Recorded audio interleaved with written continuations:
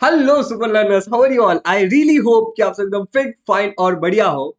आप सबका स्वागत है जोर शोर सीरीज में, जिसमें हम प्रिपरेशन कर रहे हैं सीबीएसई टर्म 1 एग्जामिनेशन के लिए। ऑलरेडी हमने बहुत सारे इसके पीछे वाले पार्ट को कवर कर लिया है। And my name is Shubham Jha, an educator by choice और certified memory coach and a creative learner.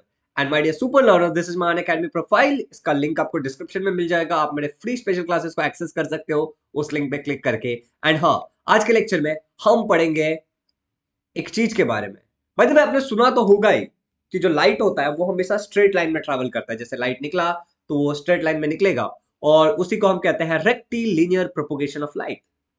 But एक और कॉन्सेप्ट है, और दैट कॉन्सेप्ट इज कि can be bend light. How to bend light, light को किस तरीके से बेंड किया जा सकता है। एंड इसका जवाब है रिफ्रैक्शन ऑफ लाइट। अब लाइट एक्चुअली बेंड होता है या नहीं होता है वो अलग बात है, बट हमें एक चीज के बारे में पढ़ना है जिसमें हमें लगता है कि लाइट रे बेंड हो चुका है, एंड शायद लाइट रे बेंड होता भी है। Refraction of light. अब रिफ्रैक्शन क्या होता है, नहीं होता है, सब कुछ समझेंगे। बट बिफोर दैट एक चीज समझते हैं। मान लो कि मेरे आसपास चारों तरफ एयर है, राइट? यहाँ पे आपको दिख रहा है मेरे आसपास चारों तरफ क्या है, एयर है। और मैंने एक ग्लास स्लैब रख दिया। ये जो चीज मैंने यहाँ पे रखा है एयर में, that is a glass slab. ये ग्लास स्लैब रखने के बाद ऊपर से मैं एक लाइट रे छोड़ूंगा। इस रे को क्या बोलते हैं हम लोग? Incident ray. और जैसे ही वो ग्लास स्लैब में अंदर जाएगा वो बेंड हो जाएगा। एक्चुअली ये रे ऑफ लाइट को ऐसे निकल जाना चाहिए था, बट ऐसे निकलने की जगह ये रे ऑफ लाइट ऐसा बेंड हो गया। अब इसी रे को हम बोलते हैं रिफ्रैक्टेड रे, एंड इस फिनोमिनन को हम कहते हैं रिफ्रैक्शन ऑफ लाइट। कि लाइट रे क्या हो जाता है? बेंड हो जाता है।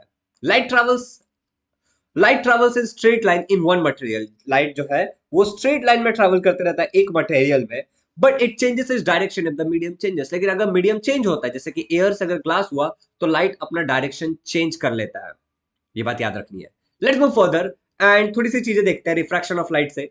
कि रिफ्रैक्शन ऑफ लाइट का अगर डेफिनेशन पूछा जाए एग्जाम में, ठीक है, इफ समवन विल आस्क कि भैया रिफ्रैक्शन ऑफ लाइट का डेफिनेशन बताओ, तो हम क्या लिखेंगे?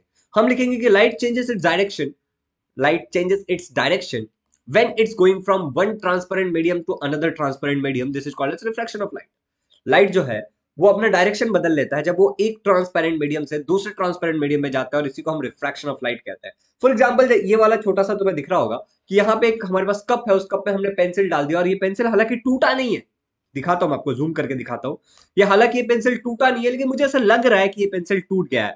बट क्या एक्चुअली ये टूटा है? नहीं, this is due to refraction of light, क्योंकि यहाँ पे मीडियम चेंज हो रहा है। मूविंग फर्दर बच्चों, अगर एक ग्लास लेते हो आप, उसमें एक कॉइन डाल देते हो, तो कॉइन भी आपको बड़ा छोटा दिखता है because of refraction of light. इतना ही नहीं, एक पूल है मान लो, और पूल में एक बॉल रखा हुआ है, तो बॉल भी मुझे बड़ा छोटा हिलता हुआ नजर आता है। That is due to refraction of light. इसके अलावा मैं कह सकता हूं कि ये पूल का डेप्थ थोड़ा ज्यादा होगा, लेकिन मुझे थोड़ा ऊपर लग रहा है। This is also due to refraction of light. अब मान लेते हैं कि एक पेपर लिया मैंने, और उस पेपर पे मैंने दो आगे आगे की तरफ एरो बना दिया, जैसे यहाँ पे आपको दिख रहा होगा, ये दो एरो बना दिया। और ग्लास में मैंने आधा ग्लास पानी भरा, जहां से मुझे एक एरो तक पानी भर दिया मैंने, और जब मैं उसको सामने लाता हूं तो मुझे एक एरो का डायरेक्शन चेंज दिखता है। This is also due to refraction of light. ये भी रिफ्रैक्शन ऑफ लाइट के कारण होता है। तो रिफ्रैक्शन ऑफ लाइट के कारण बहुत सारी चीजें हो सकती है जो हमने यहाँ पे देख लिया। चलिए एक इंपॉर्टेंट बात करते हैं बच्चों। अनअकैडमी पे इमर्ज नाम का एक ऑल इंडिया टेस्ट होता है। This is for your CBSE term 1, ठीक है? तो आप अपने सीबीएसई टर्म 1 के लिए प्रिपेयर कर सकते हो। ये एक फ्री मॉक टेस्ट है जो हर वीक होता है। इसका डिटेल्ड परफॉर्मेंस रिपोर्ट आपको दिया जाता है, और जो भी क्वेश्चन पूछे जाएंगे उसका वीडियो सॉल्यूशन दिया जाएगा बाय टॉप एजुकेटर। ये पूरी तरीके से अलाइंड है सीबीएसई के लेटेस्ट गाइडलाइन से, और इसके जो टॉपर्स होंगे वो फीचर किए जाएंगे अनअकैडमी के सोशल मीडिया हैंडल्स पे, और आपको ऑल इंडिया रैंक पता चलेगा। अब ये मर्ज जो है उस 90 मिनट का टेस्ट है, एमसीक्यू बेस्ड है। ये साइंस सैटरडे को होता है और मैथ संडे को होता है, 5 to 6:30 PM। अगर आप पहली बार जा रहे हो तो ये कोड यूज कर लेना अनलॉक करने के लिए, दैट इज SJLive11। ये कोड से आप फ्री में अनलॉक कर सकते हो। Links are in the description. चलिए आगे बढ़ते हैं। अब आप सोच रहे होगे कि हाँ भाई, रिफ्रैक्शन होता है, रिफ्रैक्शन ऐसे होता है वैसे होता है, लेकिन ये क्यों होता है? What's the reason? लाइट रे बेंड क्यों होता है? ठीक है, लाइट रे बेंड क्यों होता है, इसके पीछे का कारण क्या है? तो देखो, मेरे पास एयर था और मेरे पास एक ग्लास स्लैब था। बाहर से एक रे ऑफ लाइट आया, और मान लेते हैं कि इस रे ऑफ लाइट की एयर में जो स्पीड है दैट इज 3 × 10⁸ मीटर पर सेकेंड। ऐसा हम एज्यूम कर लेते हैं। अब जैसी ये लाइट रे ग्लास में जाता है, ये बेंड हो जाता है। इसके पीछे का कारण ये है कि जो ग्लास के अंदर का जो स्पीड है, माइट बी वो 2 × 10⁸ मीटर पर सेकेंड हो, उससे ज्यादा हो या उससे कम हो। मतलब एक मीडियम में लाइट की स्पीड एक कुछ होती है, और दूसरे मीडियम पर लाइट की स्पीड वो चेंज हो जाती है। तो क्योंकि लाइट की स्पीड चेंज होती है, इसके कारण लाइट रे क्या हो जाता है, बेंड हो जाता है। आपको रीजन भी अब समझ में आ गया होगा कि change in the speed of light causes the light रे to bend.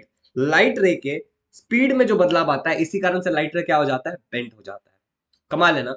Let's move further students. तो अभी यहाँ पे वही सेटअप आपको दिख रहा होगा, और ये जो आपको मैंने रेड कलर से मैं हाईलाइट कर रहा हूं that is called as incident ray. अब ये जिस पॉइंट पे यहाँ पे टकरा रहा है, हमको पता है उस पॉइंट को हम क्या बोलते हैं, पॉइंट ऑफ इंसिडेंस बोलते हैं। हमने रिफ्लेक्शन में भी पढ़ा था पिछले वीडियो के। इसके अलावा जो लाइट रे बेंड होके नीचे गया है, that that light is that ray of light is called as refracted रे। उसको हम क्या बोलते हैं, जो रे ऑफ लाइट इस तरीके से बेंड होके गया है इसको हम रिफ्रैक्टेड रे कहते हैं। ये तीनों चीजें हमें बहुत अच्छे से पता होनी चाहिए।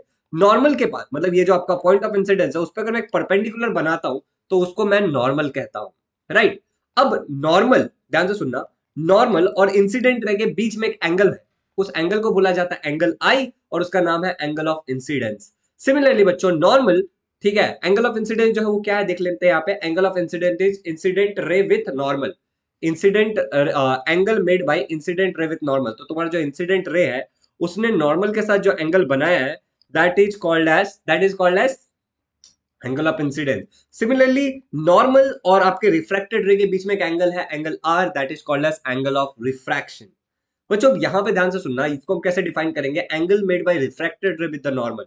ये आपका जो रिफ्रैक्टेड रे, ये नॉर्मल के साथ जो एंगल बना रहा है उस एंगल को हम बोलते हैं एंगल ऑफ रिफ्रैक्शन। अभी दो बातें समझ में आ गई है, तो अब हम आगे बढ़ते हैं। बट बिफोर दैट स्टूडेंट, आप हमारे अनअकैडमी के ऑसम स्पेशल क्लासेस को ज्वाइन कर सकते हो। ये स्पेशल क्लास जो है ये एब्सोल्युटली फ्री होते हैं और काफी स्पेशल बच्चों के लिए होते हैं, जैसे कि आप इस क्लास में आ सकते हो। यहाँ पे इंटरैक्टिव पोल पूछा जाएगा, ठीक है। साथ ही साथ आपको लीडर बोर्ड दिखाया जाएगा कि आप अपने पीयर्स के साथ कहाँ पे स्टैंड आउट करते हो। टॉप 10 डिस्प्ले किया जाता है, आपको भी आपका रैंक पता चलेगा। साथ ही साथ आप अपने क्वेश्चंस भी पूछ सकते हो इन क्वेश्चन टैब। आप इमेज अपलोड कर सकते हो या फिर लिख करके क्वेश्चन पूछ सकते हो।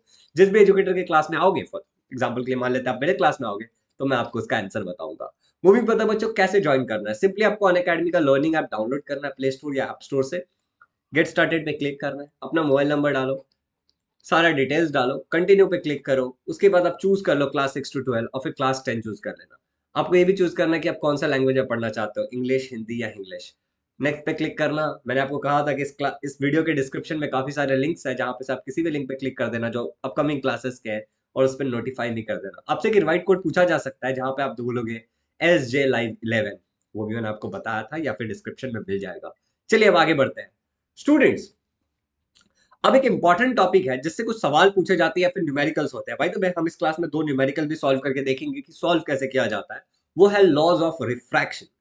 लॉज ऑफ रिफ्रैक्शन क्या है और इसमें हम क्या सीखते हैं उसके बारे में बात करते हैं। पहला वाला लॉ ऑफ रिफ्रैक्शन, दो लॉज है। पहला वाला है कि द इंसिडेंट रे, रिफ्रैक्टेड रे एंड द नॉर्मल, मतलब तीनों चीज हमें पता है, इंसिडेंट रे, रिफ्रैक्टेड रे and the normal, eight point of incidence, कहां पे, पॉइंट ऑफ इंसिडेंस पे, all the three line same plane. अभी समझते हैं। ये हमारा सेटअप है, एक रे आया जिसको इंसिडेंट रे कहते हैं, यहाँ पे बेंड होकर चला गया, इसको हम क्या कहते हैं भैया, इसको बोलते हैं रिफ्रैक्टेड रे। यहाँ पे एक नॉर्मल है और इस जगह पे पॉइंट ऑफ इंसिडेंस है। तो ये चार चीज हमें पता चल गया, और ये सारे के सारे एट पॉइंट ऑफ इंसिडेंस कहां पे लाई करते हैं, एक ही प्लेन में लाई करते हैं। It's a simple law, right. Let's go to the second वाला लॉ। सेकंड लॉ को स्नेल्स लॉ भी कहा जाता है। पहले लॉ सुनना। द रेशो, रेशो मतलब डिवाइड, ठीक है। The ratio of sine I to sign are, मतलब अगर आप साइन आई, साइन क्या है, एक ट्रिग्नोमेट्रिक टर्म है, और आई क्या है, एंगल ऑफ इंसिडेंस।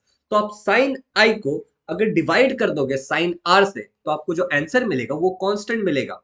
कब आंसर कांस्टेंट कब मिलेगा, जब तक आपके मीडियम नहीं चेंज होते, as long as the medium remain same. और यही है स्नेल्स लॉ। तो ये एंगल आई और एंगल आर आप कितना भी बदलो, ठीक है, कोई भी एंगल आई के लिए कोई भी एंगल आर का वैल्यू मिले, आपको आंसर हमेशा कांस्टेंट मिलेगा, एज लॉन्ग एज आपका जो मीडियम है वो चेंज नहीं होता। अब यहाँ पे आई क्या है, एंगल ऑफ इंसिडेंस, आर है एंगल ऑफ रिफ्रैक्शन। तो देख लेते हैं, ये है आपका एंगल आई, नीचे है एंगल आपका आर, और अब मैं लेता हूं sign I divide by sine are, it is equal to constant, जिसको हम एन से रिप्रेजेंट कर सकते हैं। अब इसी कांस्टेंट जो एन से हमने रिप्रेजेंट किया है, इसको हम लोग क्या बोलते हैं, रिफ्रैक्टिव इंडेक्स। तो अगर आपसे पूछा जाता है व्हाट इज रिफ्रैक्टिव इंडेक्स, तो आपको स्नेल्स लॉ बताना है। या फिर आप कह सकते हो कि sign of angle of incidence divide by sine of angle of refraction is equal to a constant value, and that constant value is called as refractive index. sin a upon sin r is equal to constant, and that constant is refractive index। अब मैं आपको एक बात बताता हूं। Refractive index को हम इस तरीके से भी बोल सकते हैं कि refractive index is equal to velocity of light in the incident medium. इस बात को ध्यान से सुनना। Refractive index is equal to velocity of light in incident medium, आपका जो लाइट है, जैसे ये लाइट है, तो ये वाला एयर यहाँ पे इंसिडेंट मीडियम है, तो वहां पे उसका वेलोसिटी कितना है, refractive index in terms of velocity divide by velocity in refracted medium, कि यहाँ पे उसकी वेलोसिटी कितनी है। अब ये वेलोसिटी में बदलाव आता है, इसीलिए बेंड होता है, राइट। तो refractive index in terms of velocity आप क्या करोगे, incident medium divide by refracted medium. चलिए आगे बढ़ते हैं। अब यहां पे हमने लिख लिया velocity of light in incident medium, velocity of light in refracted medium is equal to refractive index, इसी को हम कांस्टेंट कहते हैं। But there is a concept, ठीक है। मान लेते हैं कि ये मीडियम 1 है और यहाँ पे आपका वेलोसिटी v1 है, ये आपका मीडियम 2 है और इसका वेलोसिटी मीडियम 2 में वेलोसिटी v2 है, राइट। यहाँ पे मीडियम 2 है और इसकी वेलोसिटी v2 है। तो मैं कैसे लिख सकता हूं, मैं लिखूंगा velocity in medium incident medium क्या है, v1 है, तो मैंने लिख दिया v1।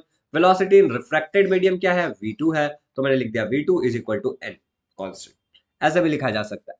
अब कुछ जरूरी बातें, n is equal to v1 upon v2 है।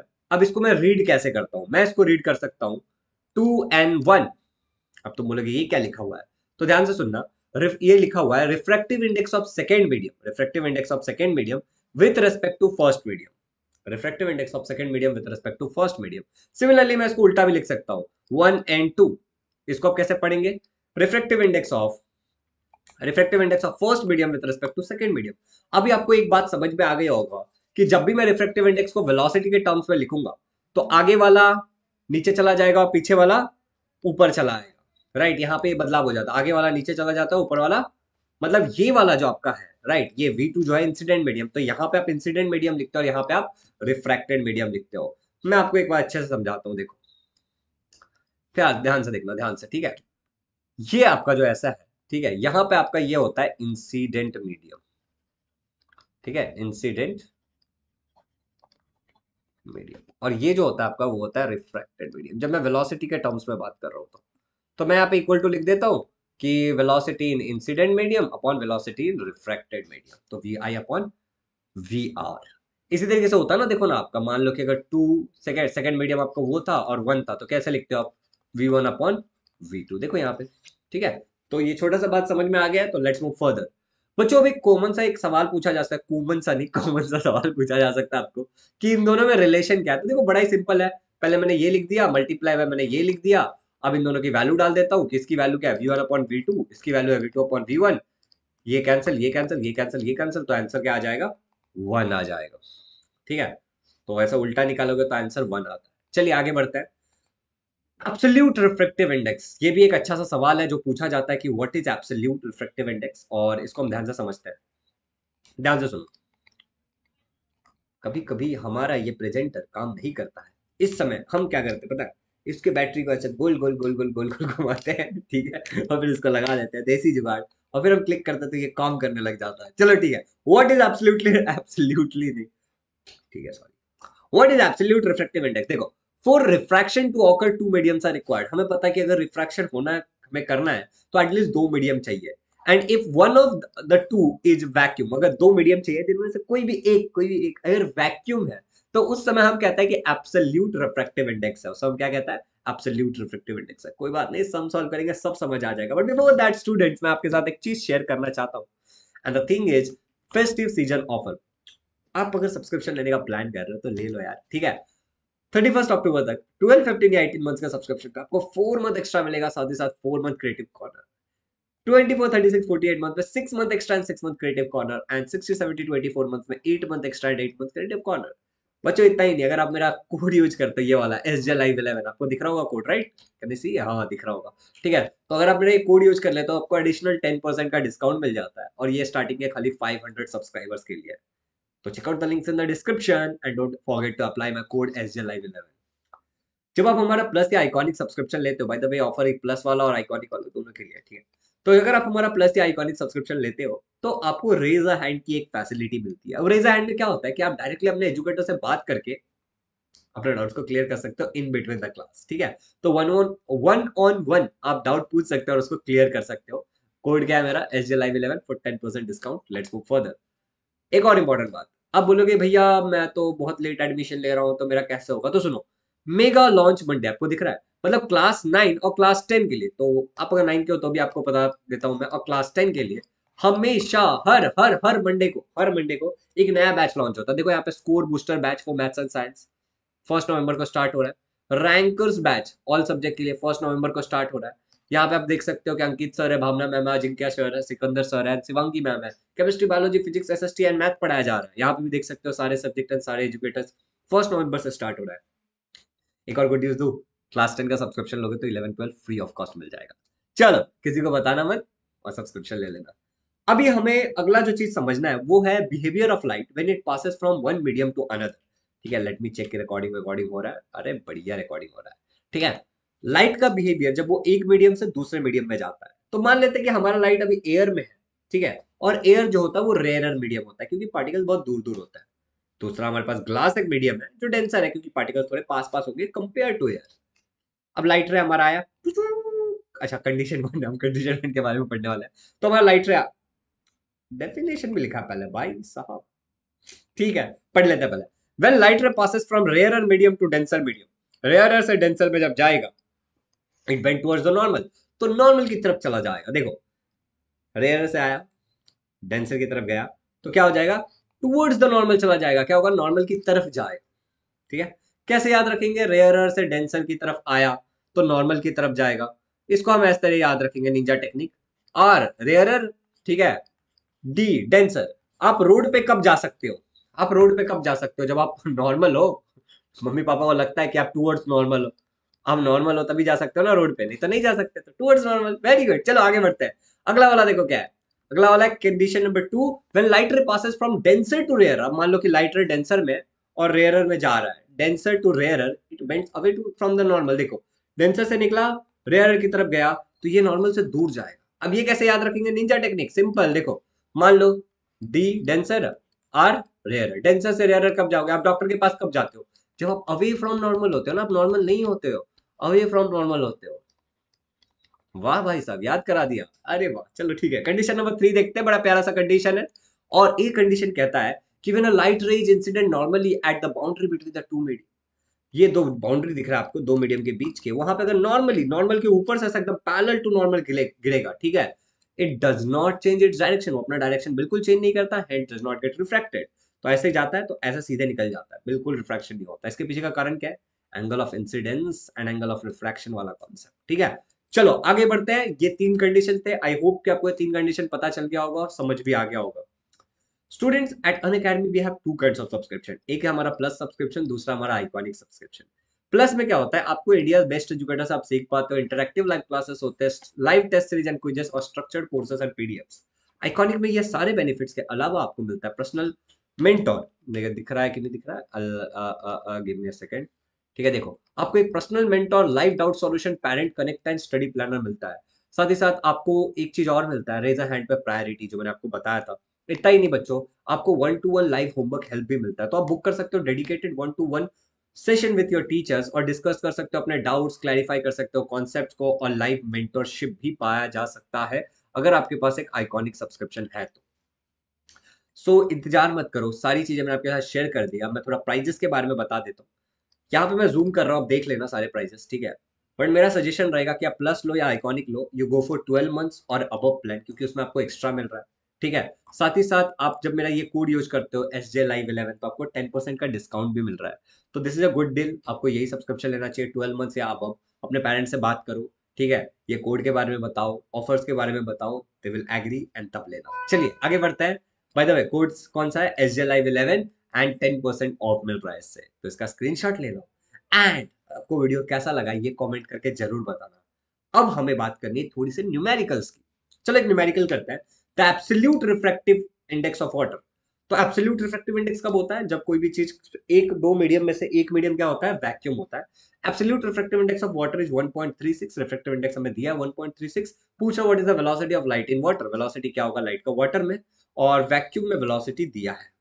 ठीक है, मान लेते हैं डब्बा है, डब्बे में है पानी, ऊपर से इसका जो रिफ्रैक्टिव इंडेक्स है, इसका ये बाहर का मीडियम का और ये वाटर का मिला करके वो है 1.36। तो मान लेते हैं कि बाहर हमारे पास वैक्यूम है पूरा, ठीक है, और वैक्यूम में से एक रे ऑफ लाइट आया येलो कलर का, वो जब इस पानी पे टच होगा तो वहां पे एक नॉर्मल बनाएगा और थोड़ा बेंड हो जाएगा, राइट, थोड़ा बेंड हो जाएगा। तो हम कहते हैं कि वेलोसिटी वैक, वी वैक क्या है, वेलोसिटी इन वैक्यूम, और वी वाटर क्या है, वेलोसिटी इन वाटर। अब हमें निकालना है एब्सोल्यूट रिफ्रैक्टिव इंडेक्स दिया है हमें, velocity of light in water निकालना है। तो देखो इंसिडेंट मीडियम इधर है, वैक्यूम जहां से लाइट रे आया इंसिडेंट रे, और रिफ्रैक्टेड मीडियम इधर है, ठीक है, जैसा कि मैंने तुम्हें बताया था। अब आपको पता है इसका कैसा आंसर लिखेंगे, वी वैक अपॉन वी वाटर, मतलब we vacuum upon we water, ऐसे लिखेंगे आप। अब हमें ये वाला तो वैल्यू पता है ना, 1.36 रिफ्रैक्टिव इंडेक्स वही है ना एब्सोल्यूट, ये हमें पता है।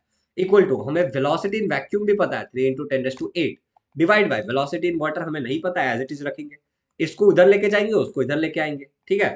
तो सब कुछ एज इट इज, और अब सिंपल मैथमेटिक्स लगा करके कैलकुलेट करोगे तो वेलोसिटी इन वाटर निकल जाएगा 2.21 इंटू 10⁸ मीटर पर सेकेंड।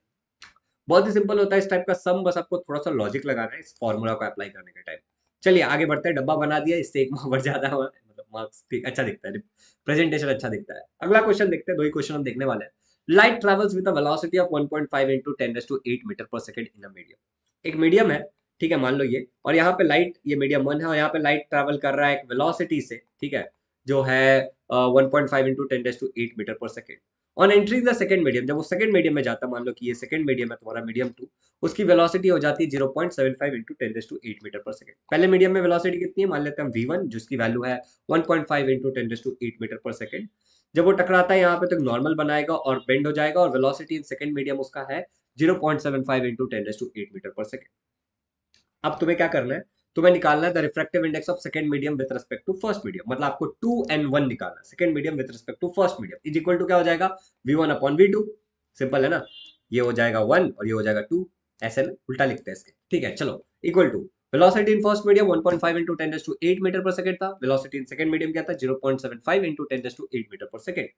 ये वाला कट, ये वाला इससे डिवाइड होगा तो आपको मिलेगा आंसर 2।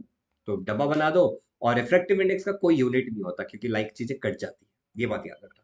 तो यहाँ पे हमने दो सम देखा जिससे हमें पता चल जाएगा कि हम किस तरीके से इन टाइप के सम सॉल्व कर सकते हैं, बड़े सिंपल होते हैं। अब मैं तुम्हें एक बात और बता देता हूँ कि जब भी तुम रिफ्रैक्टिव इंडेक्स जैसे 2 and 1 लिखा है, इसको वेलोसिटी में लिखोगे तो उल्टा लिखोगे, v1 अपॉन v2, ये वाला इधर फिर दूसरा वाला नीचे, ठीक है, v2 अपॉन v1 नहीं होगा। लेकिन अगर आप इसी को रिफ्रैक्टिव इंडेक्स के टर्म में लिखोगे तो आप कैसे लिखोगे, n2 अपॉन n, उल्टा हो जाता है। ये छोटी सी बात है, ये याद रखना, it will be better for you people, ठीक है। अभी के लिए यहां तक हमारा ये सम सॉल्व हो चुका है। एक और बोनस सम है, ये बोनस सम है, हाँ ठीक है, चलो एक और बोनस सम दे देता हूँ, देखता हूँ आप कर पाते हैं नहीं कर पाते। The refractive index of light in a medium is 1.5 into 10⁸ metre पर सेकंड। रिफ्रैक्टिव इंडेक्स एक लाइट का किसी एक मीडियम में, हमें नहीं पता कौन सा मीडियम है 1.5 इंटू 10⁸ मीटर पर सेकंड। हमसे पूछा जा रहा है absolute refractive index of that medium, velocity of light in vacuum हमें दिया हुआ है। मान लेते हैं कि एक हमारा मीडियम है, वेलोसिटी वैक्यूम का, और वहां से एक लाइट रे आया, यहाँ पे नॉर्मल बनाया उस पॉइंट पे, और फिर बेंड हो गया, वेलोसिटी इन दैट मीडियम। हमें वेलोसिटी इन दैट मीडियम पता, the refractive index of light in a medium, refractive index पता, ओके चलो ठीक है। यहाँ पे देखो, तो अभी यहाँ पे कैसे होगा कि हमें सबसे पहले क्या लिखना होता है, refractive medium with respect to incident medium. तो रिफ्रैक्टिव मीडियम क्या है, ये वाला मीडियम है, तो m with respect to incident medium क्या है, वैक, ये लिख दिया, equal to v वैक upon v medium हो जाएगा, ठीक है, वैक वैक मतलब वैक्यूम ले लिया हमने। अब हमें पता है कि the refractive index of a light in a medium, इस मीडियम में जो लाइट की जो वो है रिफ्रैक्टिव इंडेक्स है, वो है 1.5 इंटू 10⁸ मीटर पर सेकेंड, मतलब कि उसका स्पीड दिया हुआ है हमें। तो ये एज इट इज लिखा, यहाँ पे हमने वी वैक लिख दिया, वी वैक हमें पता था, ठीक है, और यहाँ पे हमें इसका स्पीड पता था तो वो भी हमने लिख दिया। अब हमें इसका रिफ्रैक्टिव इंडेक्स निकालना है, तो इसको हम कट कट करेंगे, इसको कट करेंगे तो आंसर 2 आएगा, जो इसका आंसर है। बहुत ही सिंपल है, थोड़ा सा क्वेश्चन मैंने टाइप गलत कर दिया लगता है। तो रिफ्रैक्टिव इंडेक्स जो है वो हमें ढूंढना है जब एक लाइट की वेलोसिटी इस मीडियम में दी हुई है, ठीक है। बहुत सिंपल क्वेश्चन है, तुम कर लोगे, बस याद रखना यहाँ पे इंसिडेंट मीडियम आता है और यहाँ पे रिफ्रैक्टेड आता है। ये कॉमन सा सेंस लगा के भी करोगे तो हर बार हो जाएगा। चलिए, तो यहाँ पे हमारे सारे सम्स खत्म हो जाते हैं, 3 सम्स हमें करने थे, 2 मैंने बोला था बट एक ज्यादा करा दिया। आप डाउनलोड कर सकते हो अनअकैडमी का learning app from play store या ऐप स्टोर, अगर अब तक नहीं किया है तो, और सारे फ्री फीचर्स का फायदा उठा सकते हो। सिंपली ये कोड यूज करना पड़ेगा आपको, इनवाइट कोड SJLIVE11। अगर ये वीडियो आपको अच्छा लगा है तो इसको शेयर करो अपने फ्रेंड्स के साथ, इस चैनल को सब्सक्राइब कर लो, एंड हाँ, पढ़ाई करो, टर्म में बचाओ, हैप्पी लर्निंग। बहुत सारे स्पेशल क्लासेस हो रहे हैं जो कि फ्री हो रहे हैं, वहाँ पे हम क्वेश्चन सॉल्व कर रहे हैं, प्रैक्टिस कर रहे हैं, तो उनका लिंक डिस्क्रिप्शन में मिल जाएगा। कोड आपको पता है SJLIVE11, तो यूज जरूर करना, and let's meet in the class. Happy learning. अच्छा लगा तो सब्सक्राइब करो। Thank you so much, take care, have a good day, happy learning.